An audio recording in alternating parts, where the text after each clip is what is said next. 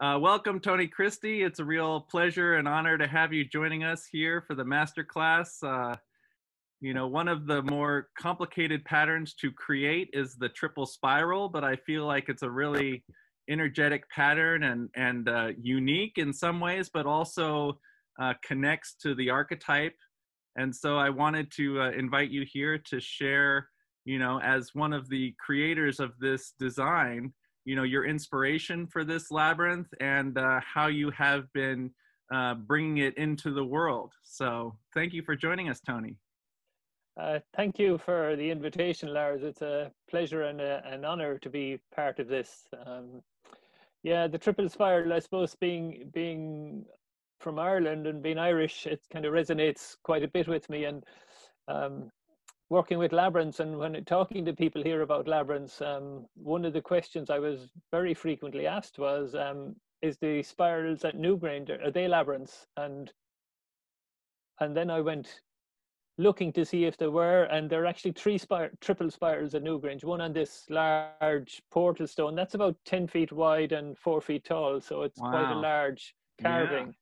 And then in the narrow passageway, there's a bend in it, so the light doesn't go straight through the passage. There's a small one, maybe 6 to 12 inches tall on the left-hand side. And then there's one at the very back wall of the chamber that when the sunlight comes through this, what's that called? The roof box, okay. Up here. At winter solstice sunrise, the rising sun comes through there, even 5,000 years after it was created, and it lights up the passageway first of all, and it appears to move in the passageway and then illuminate the chamber at the back, and it lights up another triple spiral at the back, and the three triple spirals are slightly different. The one at the back is similar to this one that you can see on the portal stone. The one on the left on the inside actually has a lozenge, a triangular shape in the middle of the three spirals. So there aren't that many pictures of that one for maybe obvious reasons, because people going in and out or ushered in and out, and they don't stop halfway through, or they miss it. So I started playing around with when I found it wasn't a labyrinth, that you can't follow the path through that. There are dead ends, or some of them, as you can see, there are some places where the path just doesn't continue. So I thought it would be a nice idea to mold it into a labyrinth. And some of my labyrinth designs were from I was a public servant for many years and attended boring meetings, and I'd be doodling, trying to make new labyrinths, or make a labyrinth out of Newgrange when I was bored, So eventually I came up with a very freestyle one, which looked like, I made it even more Irish. I put it in the shape of a shamrock, so, and that was really one of the first ones that I had, and it was very, very freestyle. And I used it. I had my original website was Labyrinth Ireland, which actually got accidentally discontinued this year. In the middle of all having email problems, I forgot to renew it. But and so this is very freestyle, and actually placed one of these at a TLS gathering in New Braunfels in Texas, in 2006. So I placed it. Now it took quite a while to do that, because it's partly freestyle and there's no real there's no methodology really doing it. It's art rather than anything geometric. And interestingly, I had a comment book at the entrance of that, and even people who were experienced labyrinth walkers would have came to me afterwards and said, actually, we found it quite interesting, because we when we got to the center, we didn't know what to do, whereas with the traditional labyrinths, the classical and the Chart one, we knew we were at the center, and they were quite somewhat disoriented, because it's quite a different experience walking a triple spiral in comparison to the classical one or the Chart one or even Baltic one. So and then of course people ask me, well, how do we recreate this? So I had to, I suppose, simplify it somewhat and make it more geometric and start it again. So this is the more geometric version? This is the more geometric version, and I obviously worked out somewhere. It took a little bit of working out how to do that or how to share this. And this one was in the TLS gathering in Hudson, Wisconsin. Gosh, I'm not 100% sure what year that was. Somebody else might remember that, you know, but I remember Lisa, it was very near Lisa Moriarty's, you know, and I didn't bring any labyrinth building materials with me. And Lisa says, are you going to make your triple spiral labyrinth? And she got Denny to go off to the local Home Depot or whatever it was to buy green paint so I could spray a pattern around. Great. And that photograph was taken by Warren Lynn, who took 3 pictures of this one person walking the labyrinth and then photoshopped them together. So I also was creating my labyrinth wisdom cards at the time and doing my own art well, I go back a bit. So this is, and I don't know how well you can see this, a larger version of the triple spiral one. You know, there's a lot more spirals in it, and this is I have it in the Unity card.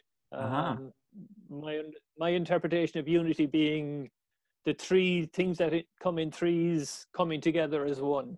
So, and that for me is how I would see the triple spiral. So that's the card there. Yeah. People obviously ask what the meaning of it is, and sure, well, originally, who knows? You know, there is one theory that is not very well known that you know Newgrange had a lot to do with creation, and that the whole sound of the whole mound at Newgrange and the some of the practice that they were doing was replicating creation, because it was the male, you know, summer solstice sun penetrating into the female Mother Earth mound. You know, so it was very symbolic of procreation, you know. So initially I would have seen the 3 spirals as birth, death, and rebirth. And again, I've had some wonderful comments back of people, particularly from that gathering in Texas, where they said they could actually feel themselves growing as they walked the first spiral, and then could feel even sadness and different, you know, death type emotions letting go on the second one, and the third one was more joyful and joyous. So again, as you know, every labyrinth and every labyrinth walk is different for everybody, you know, but there seemed to be, you know, the energy of birth, death, and rebirth. But I see it as everything that comes in threes. So whether it's past, present, and future, thought, word, and deed, mind, body, spirit, and even some people would say it's the symbol of the goddess or the triple goddess, you know, the Virgin Mother Crone, and you know, you can Christianize it as well, you know. So yeah. The interesting thing about Newgrange is that Newgrange was built maybe 3,200 BC, so 5,000 years ago. Wow. And people will say that the symbols are Celtic, but the Celts didn't come to Ireland until 500 BC, which was kind of 2,500 years after Newgrange. Now, whether the Celts put the symbols there when they came or not, nobody knows. So and the spirals they're Archimedean spirals, so they're not Fibonacci spirals. In an Archimedean spiral, the distance between each one they're equidistant. You know, it doesn't expand out. You know, the width of the path on the very inner one is the same as the width of the path on the outer one.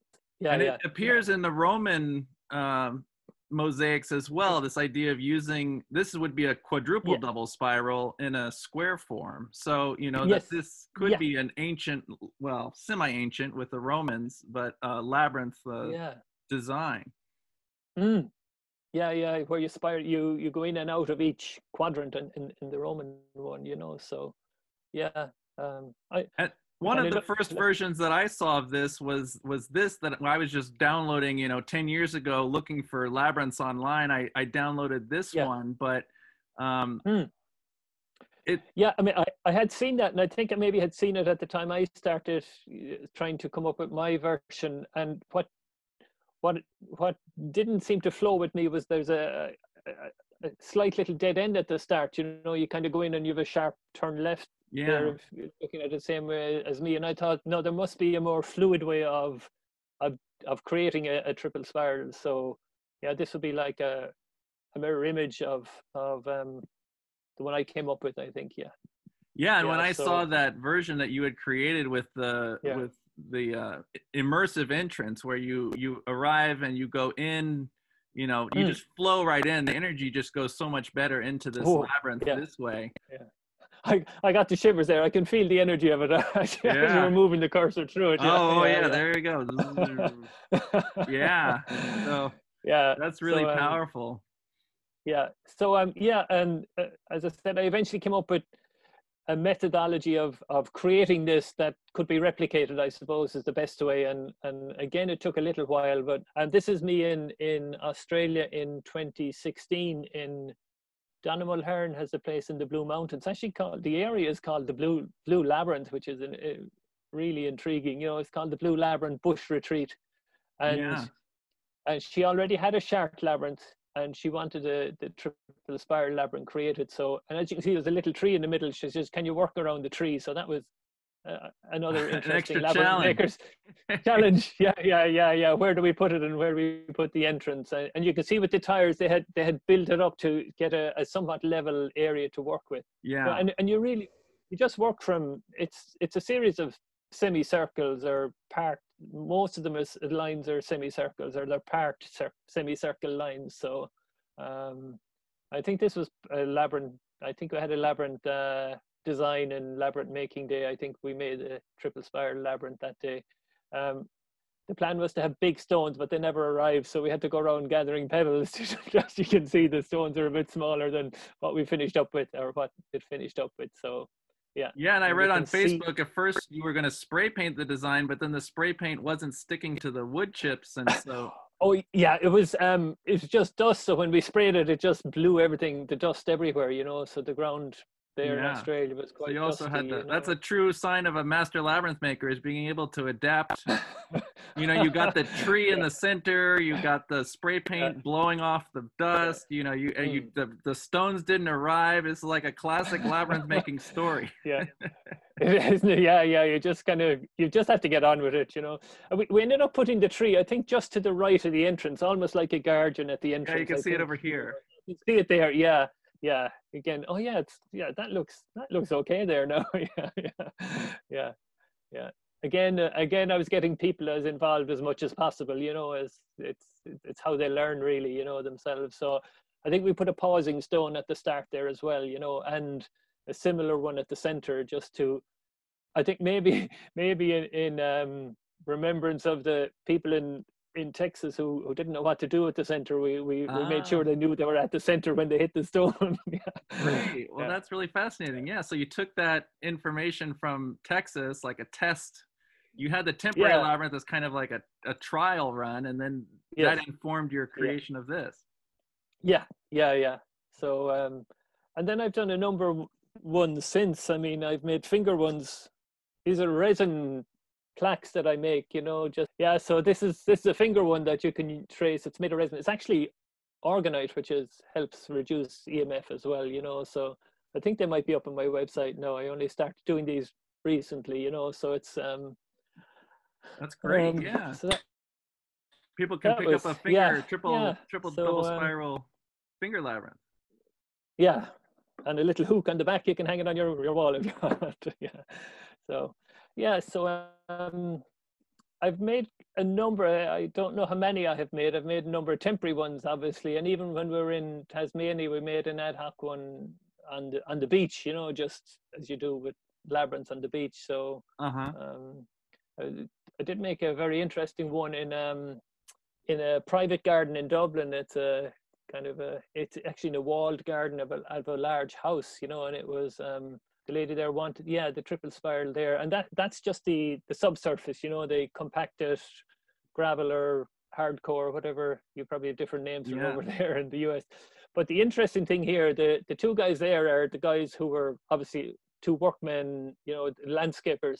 And as I was painting the pattern on the ground, when the moment I did the last line to join it on, it was like this blast of energy came down, and I went, whoa. And the two of them were looking at me saying, what was that? You know, what happened? And I was trying to explain to them. I think they're still looking at me as if I have two heads, but there's a wonderful energy with this labyrinth as well. It's different from the other ones, you know, but it has its own energy. So it was kind of an affirmation for me that yeah, these labyrinths are you know, helping people and helping the planet and so on, you know. So they're certainly worth making, and they're another alternative. Yeah, and the landscaper, he was an award-winning landscaper, but they thought it would be nice to have 3 lines of bricks in each of the lines, you know, so just to, in keeping with the triple you can see here, you know, and so there's 3 lines of bricks, which kind of sets it out nicely. And then they had to,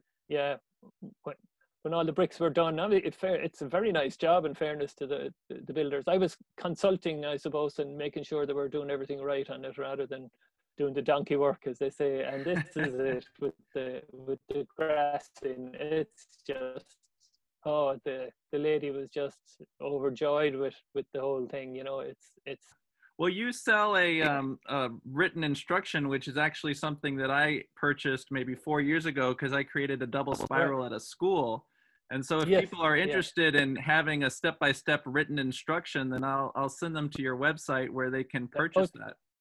Thank you. Yeah, and I usually keep in touch with people in case they need any help, but I don't think anyone has come back to me, so they must be able to follow the instructions, you know. Yeah, oh, it's great. Yeah, well, this is the one that I created at the school. Oh, wow. Oh, that's beautiful. Yeah. And again, I had the students paint I chalked the design, and then the students painted the pattern. That's brick there. Yeah, yeah. That's really dramatic, isn't it? Yeah, it's there's something. Yeah. I just love looking at it.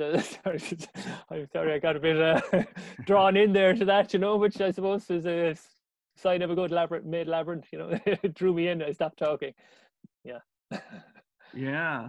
So any parting words about the triple spiral that you'd like to share, in terms of, you know, is there a certain like energy or you know, we talked about unity, but, you know, in terms of like a setting or a you know, like schools or hospitals or art centers or people, you know, I guess it can be, it can work for everybody, but is there a particular, you know, setting or community that you feel like it's best suited towards? No, I think, I mean, most of the time when I'm making labyrinths, I actually tune into the land and the energy of the space, you know. So if that's the right labyrinth for there, you'll know, and people will know it's the right one, you know. So it may or may not always be, you know. So there's no, I don't necessarily favor it over the classical one or the Chart one or derivations of the Chart one. I think it's really either if it's on private property and that's what the person wants, well then, you know, that's, they know, people generally know if that's what they want, actually. Yeah. You know, because I would often, you know, if people consult with me, I would send them a series of designs, you know, 5 circuit, 7 circuit, 11 circuit, and this one, and other ones even, and they will say either they do want it or they don't want it. So I think it's something, I think it resonates with the person who is, you know, responsible for putting it there or on whose property it's going, that they will know if that's for them or not. So I would think it's not mental, certainly. It's either in the heart, or it's something bigger, or it reminds them of something either in their past or the long lost past, or but it's certainly, yeah, I think the whole, the things that come in threes, the triads, you know, that there's, you know, 3 is the number of manifestation as well, so it can have that kind of a meaning for people, that this is something that just resonates with me, and that's what I want, you know. Yeah, so I would say go for it, you know. You know, and play, and people, you know, I give people the freedom to play around with it and come up with their own variations, you know. It's like, as you know yourself, you know, you sow the seed and then people, you know, somebody else takes it somewhere else, or, you know, they make a quadruple spiral labyrinth or whatever. So yeah, just enjoy it, you know, because it's good fun. Well, thank you, Tony. Yeah. Thank you for sharing your insight and your experience with this design, and thank you for your openness and sharing it with the world and allowing people to make it their own and adapt it and create labyrinths wherever they are with this pattern. So Really appreciate you joining us for here for the You're welcome. summer school masterclass, and bye-bye.